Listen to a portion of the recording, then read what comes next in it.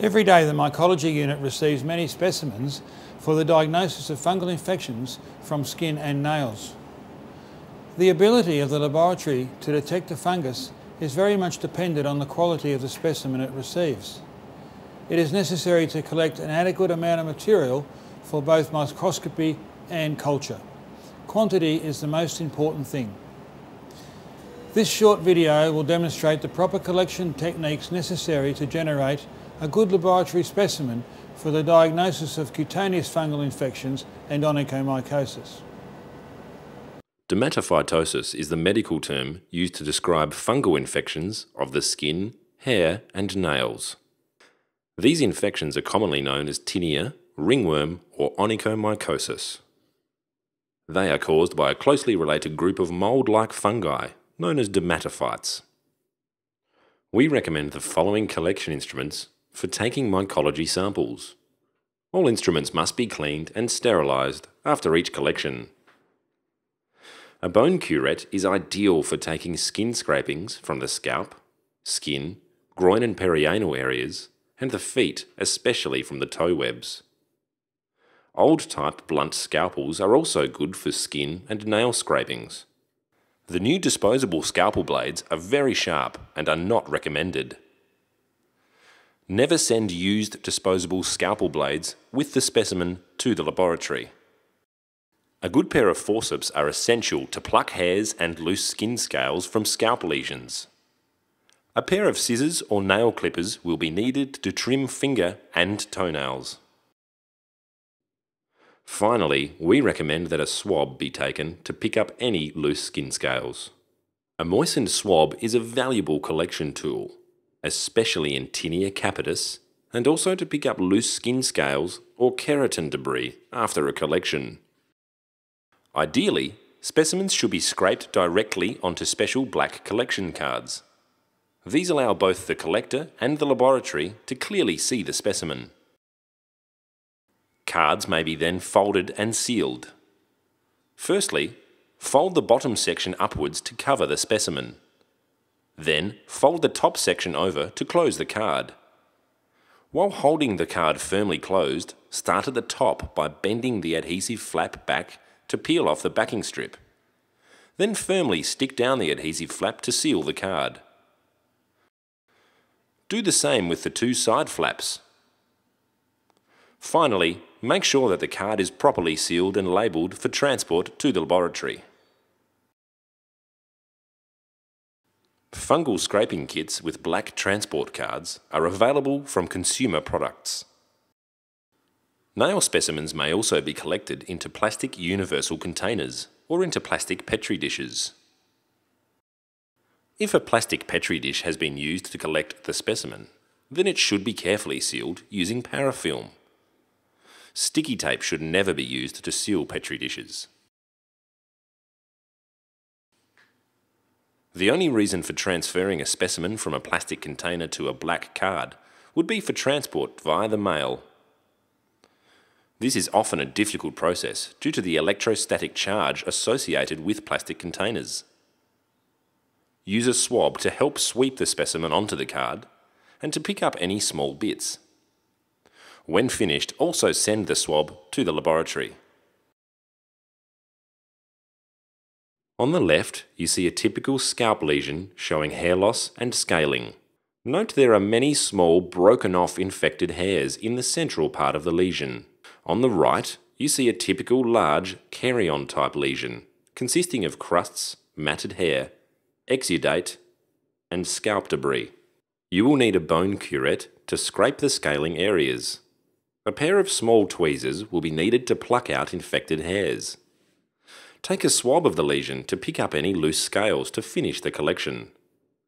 Swabs are very valuable tools when collecting from a carrion lesion. On the left, you see a young boy showing numerous, circular, scaling lesions with distinct erythematous borders following contact with infectious kittens.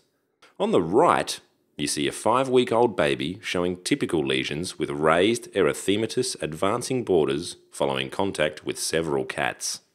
In both these cases, we would use an old bone curette to scrape the advancing border of the lesion.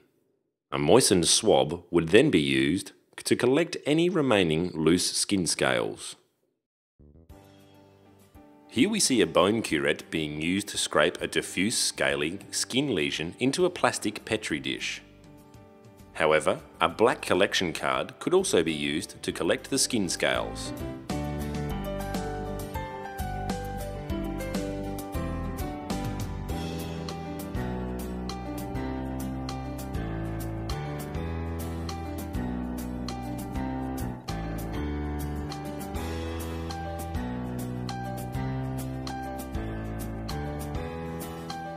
A swab is then used to pick up the loose skin scales.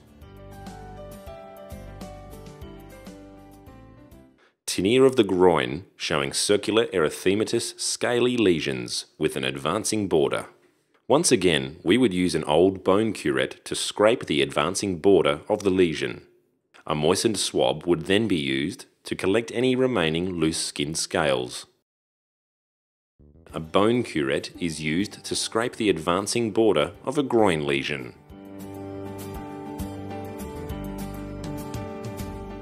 Tinea cruris lesions are usually accessible on the inner thigh.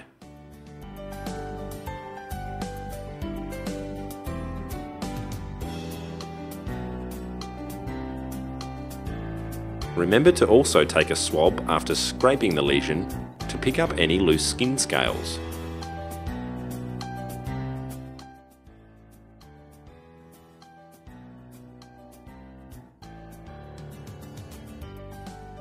It is important to collect an adequate amount of material. Tinea pedis showing scaling macerated skin between the toes. You will need a bone curette to scrape the scaling areas. Sometimes a pair of small tweezers may also be useful to pull off bits of infected skin. Take a swab of the lesion to pick up any loose scales to finish the collection.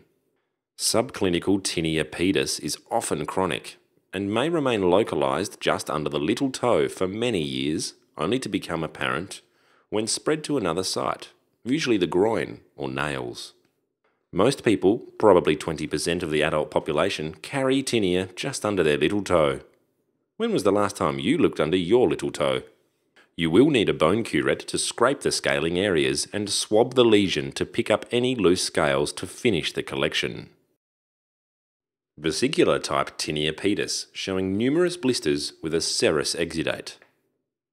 The blister roof is the most important specimen to collect. You will need a pair of small scissors and forceps to detach the blister roof. Also swab the lesion to finish the collection. Tinea pedis showing dry scaling lesions on the sole of the foot. You will need a bone curette or blunt scalpel to scrape the scaling areas. Once again, swab the lesion to pick up any loose scales to finish the collection. Severe tinea of the foot, sometimes called moccasin tinea pedis, showing extensive scaling. You will need a bone curette or blunt scalpel to scrape the scaling areas. Once again, swab the lesion to pick up any loose scales to finish the collection. Onychomycosis of the great toenail, caused by Trichophyton rubrum. You will need a blunt scalpel to scrape under the nail. Once again, swab the lesion to pick up any loose scales to finish the collection. Place a black collection card under the toe with the infected nail. Then use a blunt scalpel to scrape under the nail until the crumbling degenerative keratin debris is reached.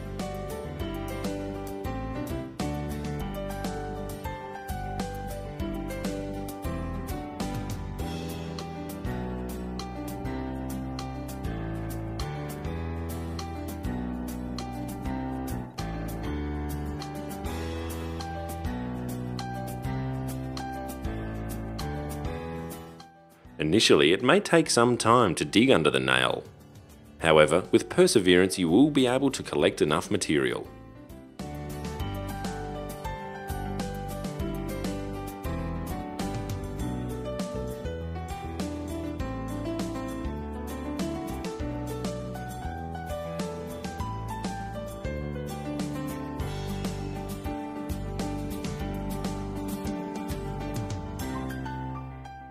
The keratin debris from under the nails is the best specimen to collect for a laboratory diagnosis.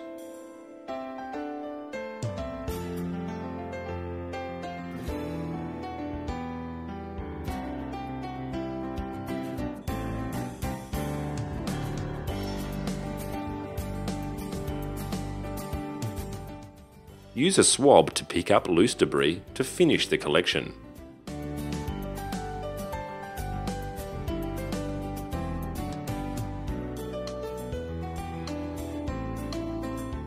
This amount of material and a swab will maximise the ability of the laboratory to make a diagnosis. Another example of a nail collection showing the use of a blunt scalpel to scrape under the nail. It's often surprising to see just how much keratin debris is present.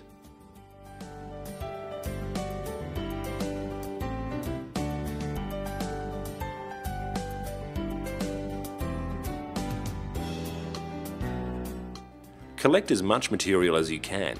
The greater the amount, the more chance the laboratory has of making a diagnosis.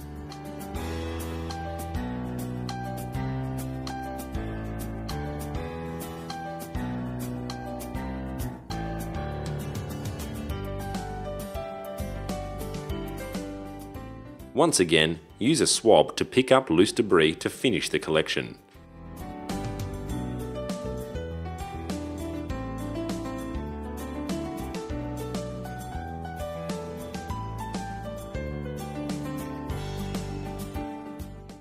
One final example of a nail collection showing the use of a blunt scalpel to dig out the keratin debris from under the infected nail.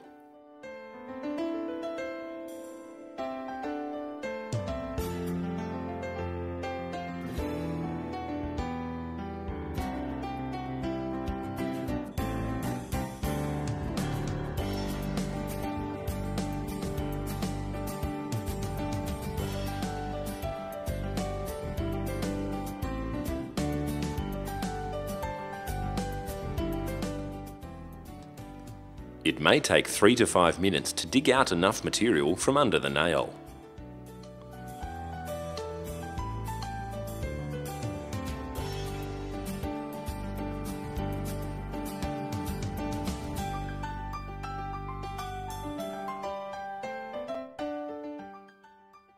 Use a swab to pick up loose debris to finish the collection.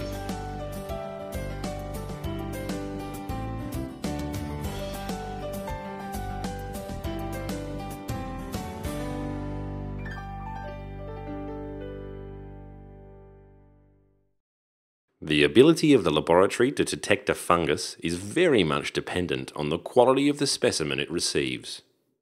For example, the black card on the left, labelled A, shows an adequate collection with sufficient material for the laboratory to do both microscopy and culture. However, the card on the right, labelled B, shows a grossly inadequate specimen, what we in the lab call fairy dust. Please remember, it is necessary to collect an adequate amount of material for both microscopy and culture. Quantity is the most important thing. Finally, always check that the form is correctly filled out and that all specimens are correctly labelled and sealed. Thank you for helping us to provide a quality pathology service to our patients.